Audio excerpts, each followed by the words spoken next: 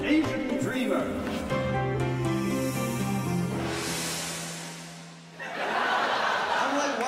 America's favorite entertainment, stand-up comedy.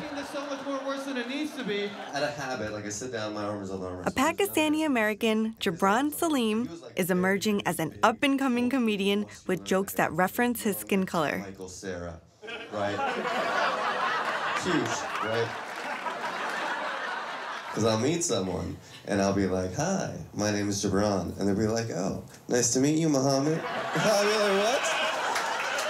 How in the world did they get my middle name? That is amazing. Are they psychic? I have no idea. This comedy club in New York City has a reputation for showcasing emerging comedians like Gibran.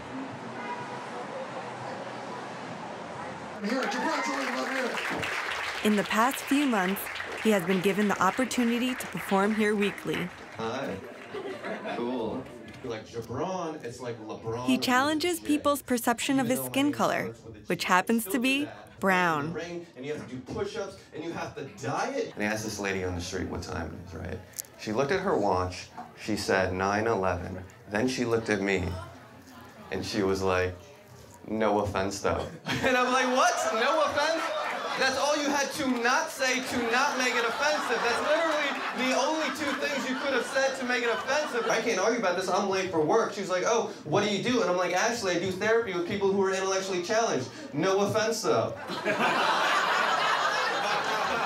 She was like, I can't believe you said that. I was like, yeah, well. People are more comfortable when they see a brown person to refer to them as Indian. But that bothers me because not all brown people are from India. And it's just easier to articulate, it's easier to communicate. And there's a certain level of silliness to it. I don't know, brown's kind of funny to me. It's just a funny word. Like this was in the South, like once I got pulled over, I was in Texas. In another story, Gibran, as a brown person, is questioned by a small-town policeman. Where I was from. Hey, where are you from? And I'm like, oh, I'm from Pakistan. And he looked at his clipboard very confused. Then he looked back at me confused. And he looked back down and he wrote, Indian. And I'm like, dude, that's not the country that I mentioned out of my mouth. There was no need for confusion. I literally said, he's like, yeah, dude, he was like, they're right next to each other. It's the same thing. And I'm like, yeah, but then that means you're Mexican. It's not exactly the same just because it's right next to each other. Dude, it's crazy. Thank you so much. It's exciting because it's almost offensive, or like to some people it might be almost offensive, but it's not. And so that's why it's funny. It's gotta be raw. Yeah, it's raw. like real. I think that's what people like, especially in an intimate setting like this. Yeah. A lot of the jokes I can actually relate to, because what he said, it's actually very similar to the things I've been through. So that's why it's very funny for me. I can't relate at all, but I thought it was great, so. And I want people to feel comfortable saying brown. It's not an offensive. It's only offensive if they're like, oh, brown, then that's bad. But if they're like, oh, he's brown, it's cool, yeah. So. New York is renowned as one of the top cities for enjoying stand-up comedy. The city is filled with countless comedy clubs of all sizes. You can satisfy a craving for comedy any night of the week. Performing stand-up comedy is one way to break into the limelight as an entertainer. Many famous Hollywood stars, from Robin Williams to Chris Rock, started out as stand-up comedians. But most successful comedians in the US are either white or black. Few Asian comedians have achieved success because of underrepresentation in the media and a stereotypical view of Asians as being too serious.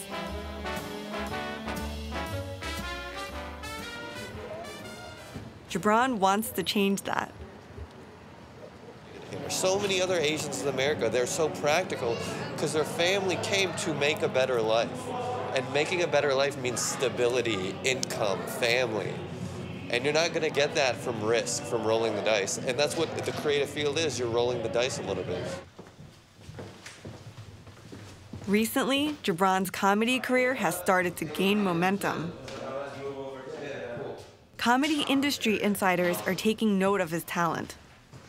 How you been? Good. Not bad. Last summer, a management company for comedians offered to represent him.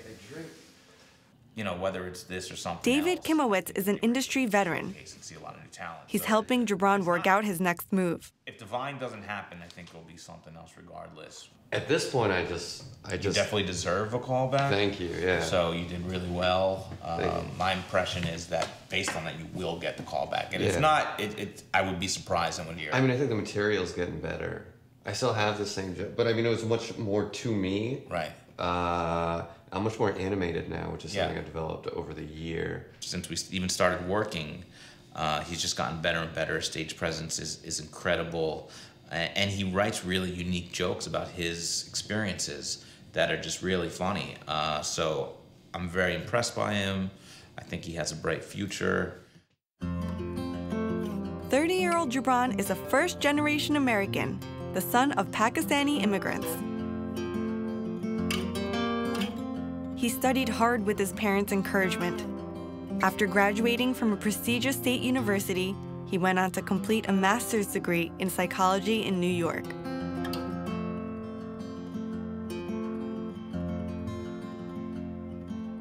He decided not to let his academic credentials dictate his choice of career.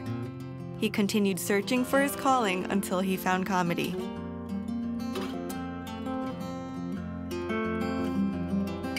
I lived near a comedy club. I went in and I watched an open mic, and I was like, oh yeah, I could do this. And then like 6 months later, over the 6 months, I kind of started writing, trying to write jokes, trying to learn about writing jokes. And 6 months later, I went and I did an open mic, and then I just kept on doing it. Even with 5 years of on-stage experience under his belt, it's still hard to make a living on performance gigs alone.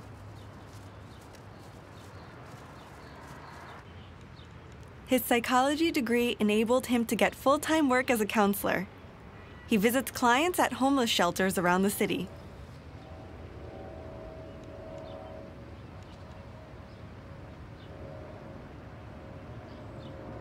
I enjoy the job, but it's not my bigger picture. Now I know what I want to go after, which is comedy. Once I go on stage, then it feels good, and then it's like, oh, this is why I do it. Because now, like, the burden of everyday world and society, and it's all gone. It's only for 5 minutes, 10 minutes, 15 minutes, but when you get off stage, it's just like your brain farted out all the dust, and you're back in action, and it's a really good feeling, and that's why I do comedy, because it's amazing when you're on stage, and just the process of creating jokes are like puzzles. In 10 days, Gibran has a performance coming up at a famous comedy club. He is working on the jokes he plans to perform there.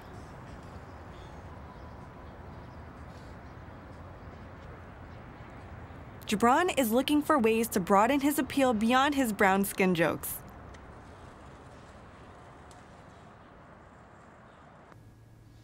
He found the solution in his monkey joke, about a passerby mocking him by calling him monkey.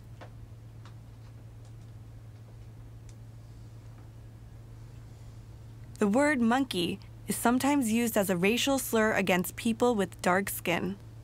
But this joke is not really about racial discrimination. It brings up race. But the joke itself isn't really about race. It's about the emotion that people understand. Like, so now I'm setting up the joke. I kind of mentioned that sometimes I'm a little bit racially paranoid. They're starting to identify you as a character, and how you're responding in this situation is particularly funny because that's how you would respond. His success at the club will depend on how effectively he can deliver the monkey joke.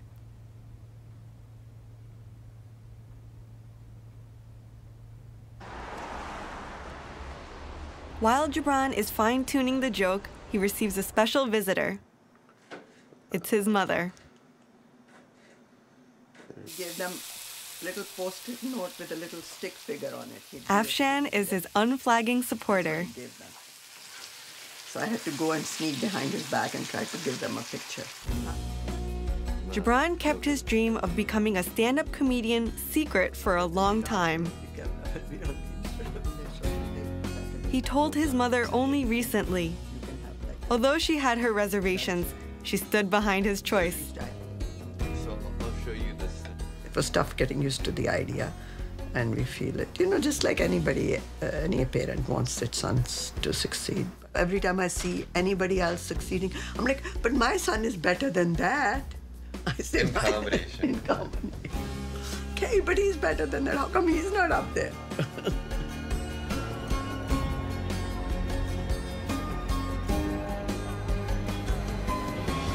The night of Gibran's performance at the big comedy club has arrived. This club is well known for featuring world-famous comedians.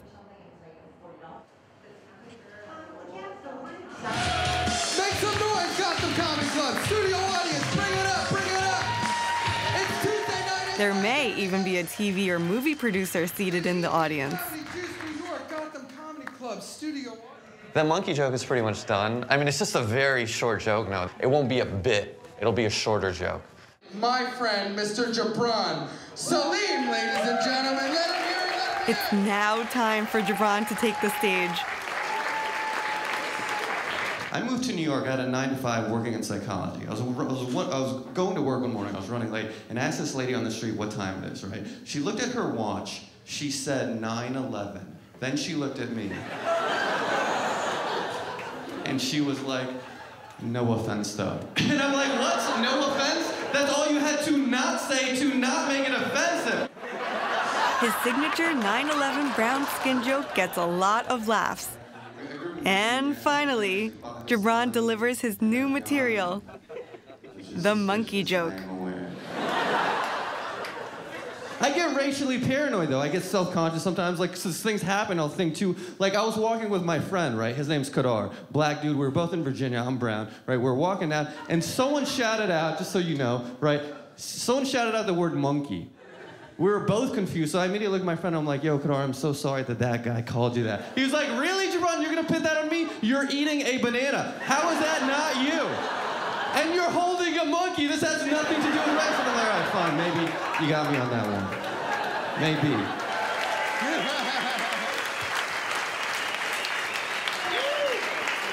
The joke gets a great response. It was just him with a banana and a monkey in his hand. Yeah, that was pretty funny.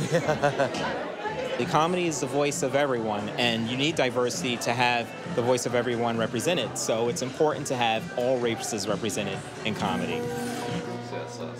The house manager's warm words give him a big boost. All right, cool. You did great. Thank you. You did good. I appreciate it. People had a good time. Yeah, I always appreciate it. Thank you for having me. I thought I had a great set. The monkey thing worked pretty good. I said tonight, I'm like, you're eating a banana. And then they start laughing. And I'm like, well, I can't. And he's like, you're holding a monkey. Like, which is silly. In the joke, it's silly.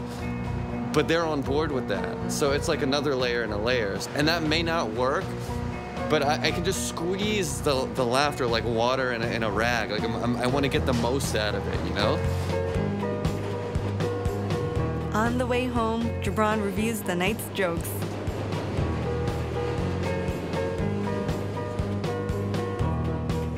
He's one step closer to achieving his dream. To be a successful comedian, which only I can define. I want to be on a TV show. I want to create a TV show. I want to be in a movie. I want to create a movie. I want to direct a movie. I want to produce a movie. At a point where I'm so comfortable and content with what I've achieved that I can also utilize some of that time to reach out to other people that were once little brown versions of me that are looking to kind of achieve the same thing, and that I can at least give them wisdom, help,